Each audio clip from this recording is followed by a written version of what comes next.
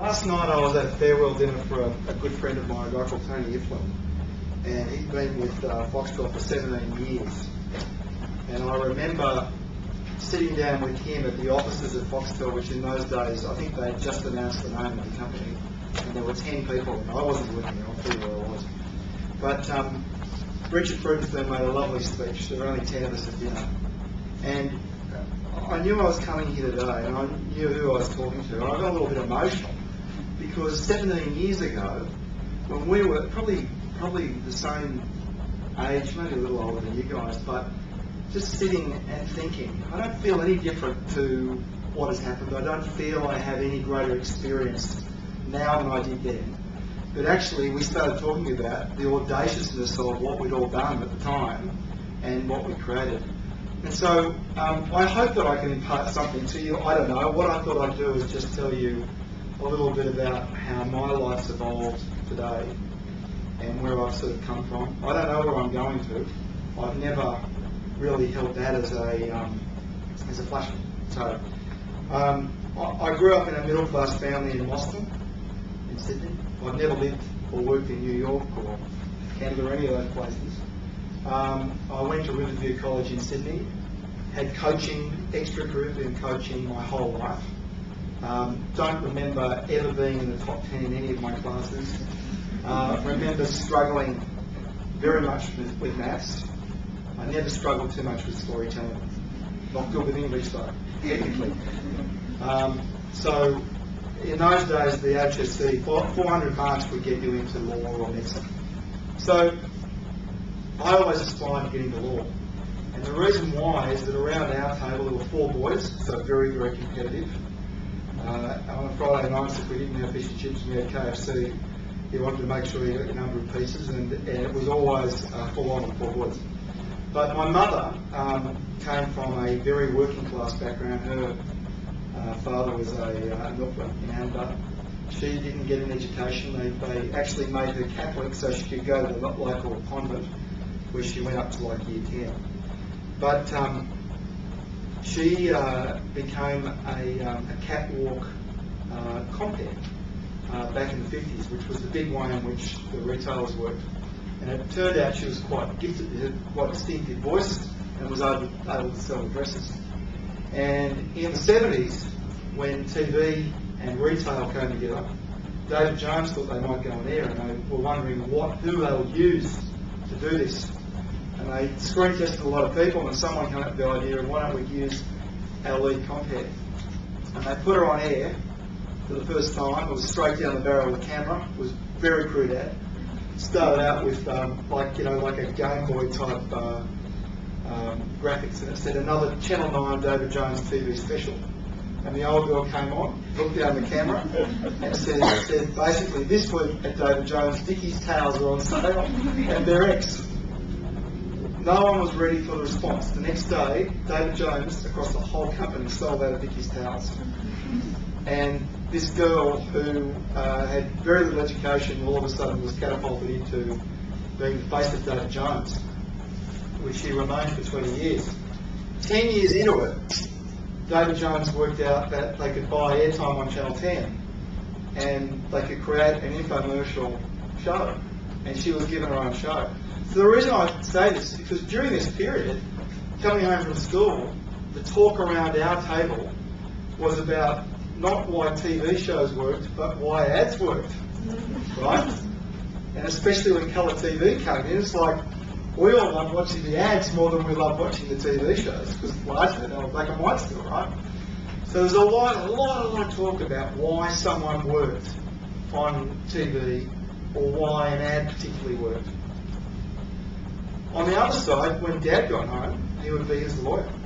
He'd be talking about the deals that were going on at work. So I had this strange mix of the entertainment business on one hand and the law on the other, and I was the firstborn in the family. And this may be a takeout for you guys. The firstborn usually toes the line, right? Whether you're told to toe the line or whether you just get this pressure on your shoulders. Dad had a firm, Dad was successful.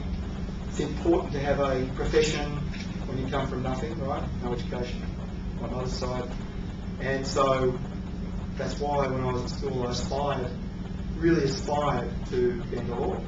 But what I loved was the talk of the ads and the talk of the media business.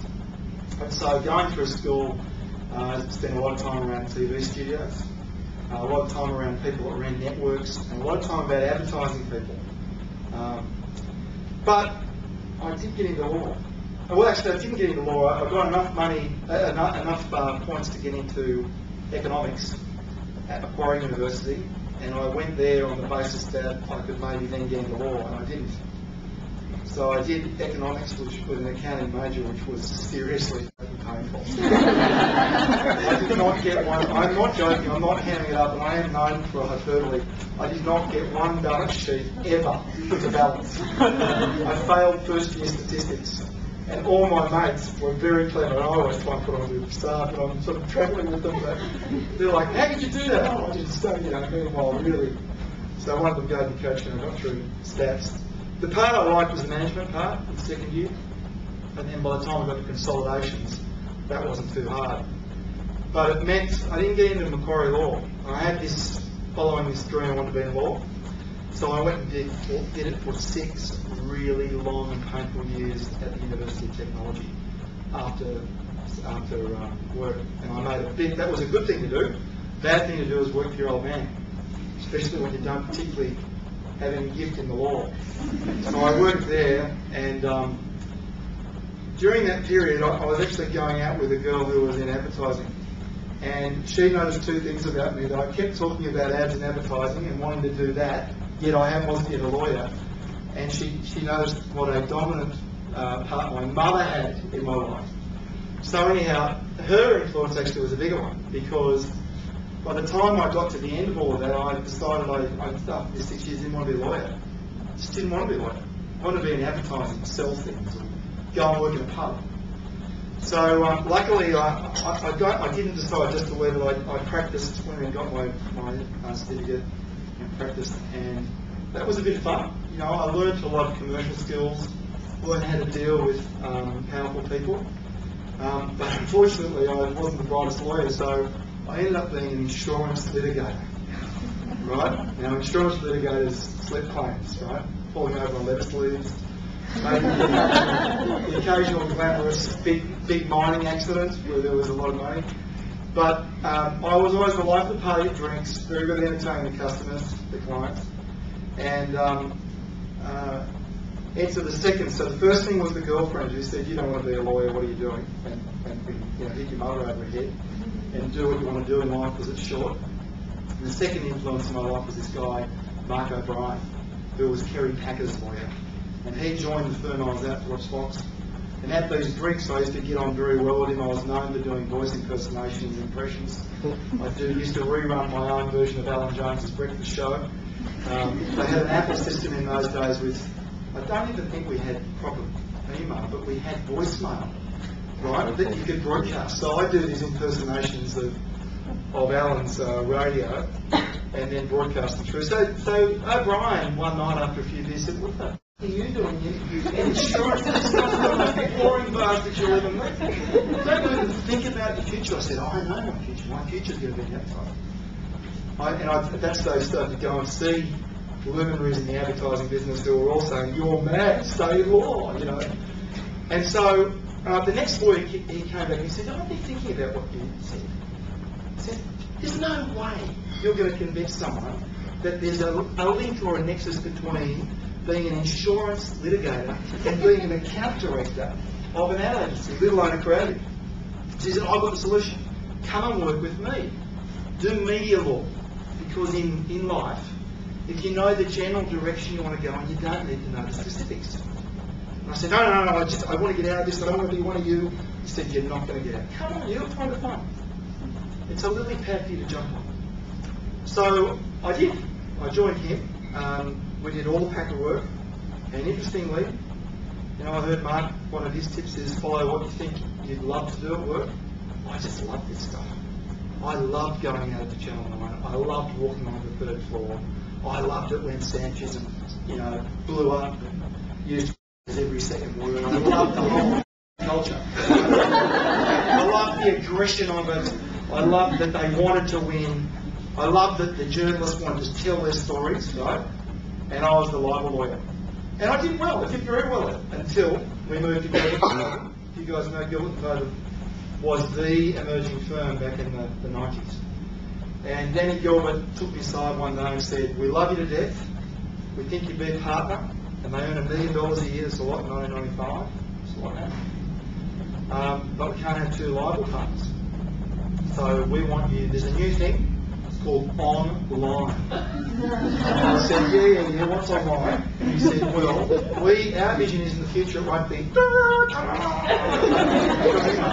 but you'll be able to do this stuff, because I'd just done a big speech about, what were the DVD-ROMs or whatever they were in those days, and you could make things morph and also. And I'd given a speech about how one day you could publish online, you wouldn't need to be a news corporation, and that would have issues with libel. So he said, go and see Peter Waters and Peter Leonard, right, who are the big gurus of that. And I'm telling you, we're talking Boffin lawyers there. Beautiful people, very good lawyers, but that was another turning point. I came back to my office and just stared out of it for about an hour going, do I want to be here for the next 20 years, walking up and down, working my ass off, right, being billed by the hour, and not really having a lot of fun? So the next day I went to a headhunter and said, I want out of law and I want into media. I want to work in a TV company. And it was 1995 and pay TV was setting up. The next day, and I kid you not, 24 hours later, I was in front of David Z. Rosenzweig, who was the general counsel of Century Communications from New York, Connecticut. And they were looking for general counsel of a little company that bought all the... this is going to go for hours. I'm going to go for hours. Yes, make a long story short, they're looking for general counsel. They'd spent $120 million and up big time. They bought these satellite licenses, yet Telstra and News Corporation had got together and they're going to roll cable over the whole country.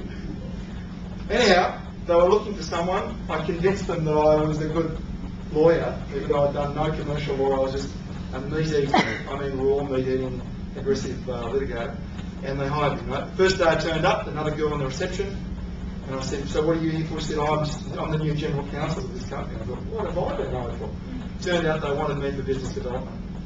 The next 6 months were the most amazing 6 months, and developmental 6 months probably in my life. Every pay TV deal that was done, that was formative of pay TV, was done in the next 6 months between Richard Frugenstein, who was the young general counsel at Foxtel, just come out of Allen's, and me. Nickelodeon, Discovery, all the visionary stuff that set us all up. So that was fine, except these guys had made a big mistake, right? And after a little time, the Americans were withdrawn. I was made managing director, which at the time was a good thing, right? All my mates and all of the girls loved managing director business card, but 37 insolvent companies. Eventually, it comes to a crunch and huge stress and some mega growing up, because it went from just straight fun and the TV business into I was in deep shit and the only Australian director. We worked our way through it, and I sold the company to Austar. But in doing it, a few bridges had been, I wouldn't say burnt, but they were red hot, white hot with Foxtel, and I didn't get a job at Foxtel moving on. So it looked like I was going to be jobless.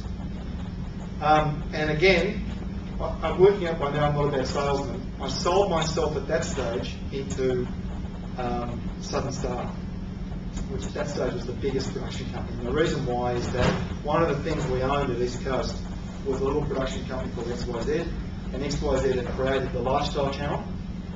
And the lifestyle genre at that stage were the top 10 rating things were lifestyle. And somehow they figured that given the business and the TV, this would be. So I was made a hit at my drama. But it was too late. I was like in my 30s. To go, probably mid-30s actually, to go from, I'd always aspired to that, right? You think about that life story, making TV shows, entertaining people, ads is like that, right? Selling an idea. But it was too late, because all of the ideas that I had in life, 99% execution of these ideas, and I'm with the two Burjo's catchphrase guys and a couple of documentary makers. So I got a call from Richard Frugenstein 6 months after I was there. He said, oh, all's forgiven, come back and run XYZ, now we own it. And I stuck it out for 18 months at Southern Star. I learned a lot there, had a great time, got connected very much with the creative community of Sydney with not just game shows but also drama. But I moved back to XYZ, and that was a fantastic time. Very important thing to do. As painful as it was to go and resign and let down the people at Southern Star, getting back into mainstream and putting this suit back on, which I wear proudly, it's my battle dress here, you know. But we took that lifestyle channel and took it from just being a mismatch of shows into being a real brand in the space of 2 years. At the same time, music television was still big. I hired Barry Chapman in and we developed Channel V into quite a massive brand at the time. It was around 2000. Then News Corporation made a big change. They put Kim Williams in as the head of Foxtel, which everyone thought was very, very lateral because the guy had done really nothing in TV. He'd been running Fox Studios, had some creative background. And I got on very well with Kim over the years. He was on my board, gave me a call one day. I came down to his office, and Kim, if you haven't picked up, is massively aggressive and massively into detail. Like detail. So I've gone to his office with all the papers, and it was chit-chat, sandwiches. I thought this is interesting. Started putting the boot into a few people I would have liked to put a boot into. And then he says, we're going to go digital. We're going to go digital, and this company will double in size. And that was something I could not comprehend. Could not comprehend how a product that seemed expensive, right, and seemed to be thwarted by regulations like the Recycling Act, could make the company bigger. Here's the thing, he didn't know either at that time. All we knew is that Sky and all of the other News Corporation digital companies had used digital to do it. And somehow it changed their whole consumer product value equation. So sometimes in life also you don't turn jobs down because they're not going to offer again. So I said yes, and I went over. And at that stage, one of my mates who had travelled, Richard Brudenstein, had been living in the UK for 5 or 6 years as CIO of Sky, which I would say is an amazing company. He taught me, or opened the doors for me to understand how it worked. And the way in which it worked is, it goes back to price not being king. It goes back to value being king. And Kim made me the head of that whole digital thing. So it wasn't just the technology, it was getting innovations into TV, it was bringing in an electronic programming guide, but more importantly, doing the research and finding out what content would connect with existing subscribers and new subscribers, and then how we would price it all. At that stage, Foxtel's pricing was basic. 50 bucks, you got everything. Consumers love choice, right? And they love control, and they love convenience. And so those 3 words is what we completely remodeled Foxtel on. There was a deck of 20 slides that was done in PowerPoint that we raised $550 million on. And the key slide in it, as well as my tap dancing, was a slide that showed Sky's growth post-digital. And the key to it was, instead of putting it in years, we put it in age, how old Sky was and how old we were. And it just shows this massive increase. So Sky doubled the number of channels, increased their price, yet doubled their penetrations. And the reason why was this value equation. And that's exactly what we did at Foxtel. So from 2002 2004, we planned it, we executed it in 2004. Some amazing results. We planned for the ARPU, that's the average amount per customer, to be 60 bucks. In the first 4 months it was 84 and it stayed there. It's currently 96. It's kept going up. And we doubled the number of customers we had. There were some issues at the moment that probably drive partly from cost, but partly also from the new media environment. So that was fantastic. Following digital, Kim made me the head of all content at Foxtel, which was great. And obviously that's connection with consumers and content. But probably the most challenging thing he did was make me head of all sales in 2008. And it was at the time when we had a magnificent sales director leaving. I'd never done direct sales. I mean, we all sell, right? If you don't realise you're a salesman, you better go and have a look in the mirror and introduce yourself, because no matter what you do in life, whether it's selling ideas to your boss, ideas to consumers, you are a salesman. So anyhow, it put me in there. This guy had left and the GFC hit. And our sales had just seriously, not even half, they just stopped. The other thing in life you'll find the more senior you get is the CFO. The CFO generally will try and stop things. It's the natural position. Because if he's got to handle his EBITDA and he can't control sales, he can control costs. So the CFO's idea in this position was stop everything. We will cut our costs, take all advertising off air. That lasts for a weekend. Over the weekend, I stewed. And on Sunday afternoon, I said, Kim, I'm coming over to your house. So I got to his house and started the big sell, looked into his eyes and started the whole, do we believe in our product? Is it a great product? What is the problem here? It's a consumer thing because of the GFC. We should double our advertising spend. And like our salesmen do, right, we should go out and absolutely do the same thing. We should connect with those consumers and actually address the issue. Times are tough, things are confusing. We should offer a solution, right? Stay at home and save with Foxtel. And then we should get another offer, right? This tape.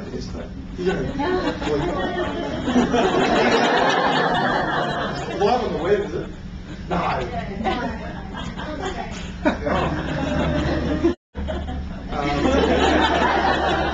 In trouble all day, I can tell you. So, but put a big offering. And you know, this is the other thing about Kim Williams and News Corporations, that big, bold thing. So, on Monday morning we did exactly that. Put 3 drunk monkeys in. Staying at home and save was the thing.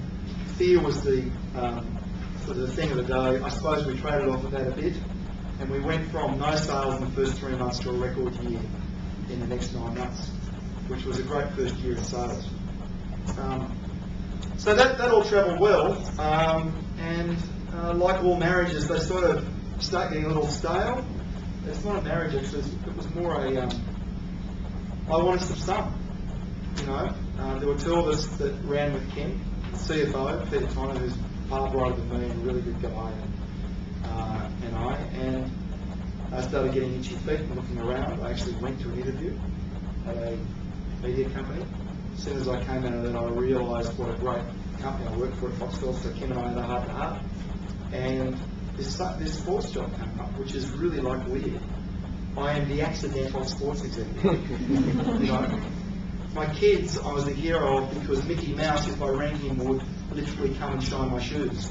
MTV, we could go to any concert we wanted. You know, the kids loved all that stuff, given the large amount of monies that Foxtel. So when all of a sudden Mickey Mouse went off and live sports on all the time, there's a really big twist. The reason I mention it is because in that period, right through that period, the central focus has always been about challenging establishment. And it's actually why I love indirectly working for News Corporation. I love characters like that. I love taking the ball right up the middle and doing something different. Why work for establishment when you can challenge establishment? Ironically, probably we're becoming establishment now. But that's certainly the spirit of News Corporation and Murdoch. So as the media landscapes evolve, movies were the big seller in the 80s, are now ubiquitous. You can get a movie anywhere. You'll be able to get a movie soon going to an ATM. So they're not something you can trade on. The formulations around price are, but differentiation is difficult. General entertainment TV is becoming extraordinarily new because there are now 16 channels for free on freeware. And there's no doubt they've knocked us around a bit because they got their act together. You know, those 5 guys would never even talk to each other.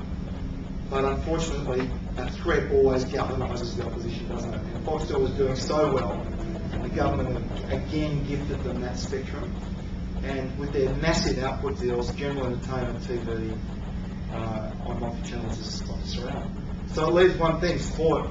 So the salesman has ended up actually where we need to be, which is really creating differentiated sports. And that's what I started to do over the last 7 months.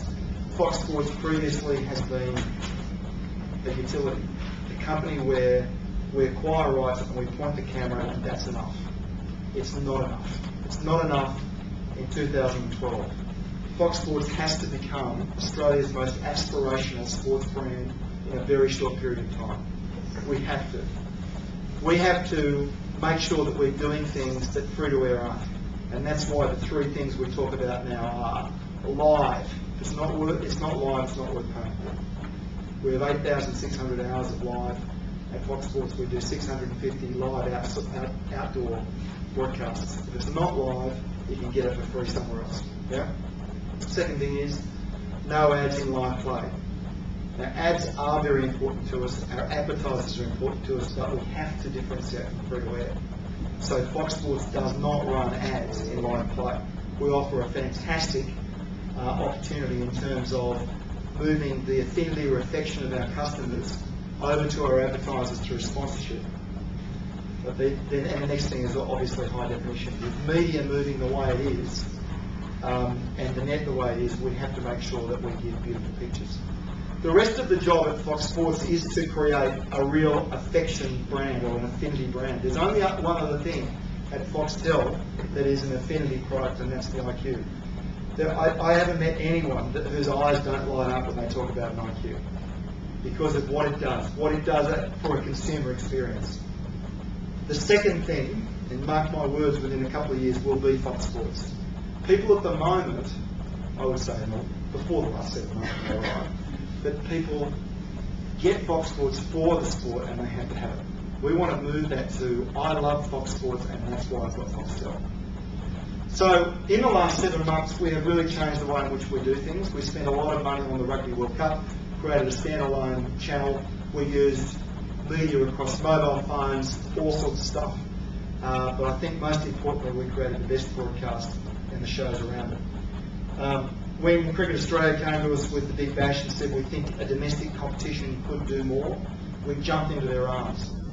And I don't know, did anyone see the Bash, what Fox Sports did with the Bash? We tried relentlessly to innovate, relentlessly to be different to free-to-air, to have younger broadcasters, to have more energy. I paid Warney to wear the microphone. I was lucky that he got two wickets while wearing the microphone. I had Steve Crawley called me yesterday from Nine and was whinging and said, you know, you guys weren't the first. I said, well, I'm ignorant, I didn't know that. But the difference is, when on our watch, he's the one that got the wicket, which then we used to get publicity. And we've done a lot of those things. The AFL is an extraordinary innovation. To have those three things, live every match, no ads in live play, and in HD. But we now have a complete channel down there that has been architected, again, within a brand prism to actually have a personality. We've gone right down to there are visual and audio cues in that channel. The visual cues are the flags and the buildings, the cauldrons that we all love to go to for live sports. The audio cues, when you go home and you listen to Fox Footy, the audio cues are the sound of the siren, that famous AFL, you know, when that goes off. The sound of the leather when you kick the shilling. The sound when a cauldron's full and you get that beautiful crowd. It's not yes, yes, go, go. It's rah! You know it does, right? You'll hear those cues right through it. We've impregnated that channel, right? And through our live, there's a lot of stuff we've done in live that we've done. And the next challenge is going to be the NRL to do the same thing. So, and that's sort of where we're up to. I don't know what's next. Fox Sports is at the moment, the absolute epicenter. I've always thought if you do the best in your current job, you never have to worry about the next job. Always do what you love, and if you're not loving it, you better be paid a load of money. And at some point, even that will not be enough. It will not be enough. So be very careful with the choices you make, because at some stage you will be being paid that load of money. If you don't love what you're doing, you'll have responsibilities and you can't walk away, and you'll be one of those tortured solicitors that I don't have to do. The barristers are all very happy, they're on the stage, but the solicitors are tortured. And they always say, Patrick, can I talk about how you got out of the law? Never ever give up. I've got that Winston Churchill cup. I think that goes with being a challenger, but never give up. If you have a dream, make the thing live. Don't give up. And in doing it, be courageous. There'll be a lot of people that knock you. There'll be a lot of people that will bash you down and say you shouldn't do that. How can you get that law degree? What qualifications have you got to run sports? You know, if you want to do it, you can do anything. And so they're my little tips. I think I've got them all. And the last one, stay young. So I'll start as I ended. Yes, we reminisced a bit around that table. I don't feel any older than I was. I don't feel any less energy, so I'm exactly the same.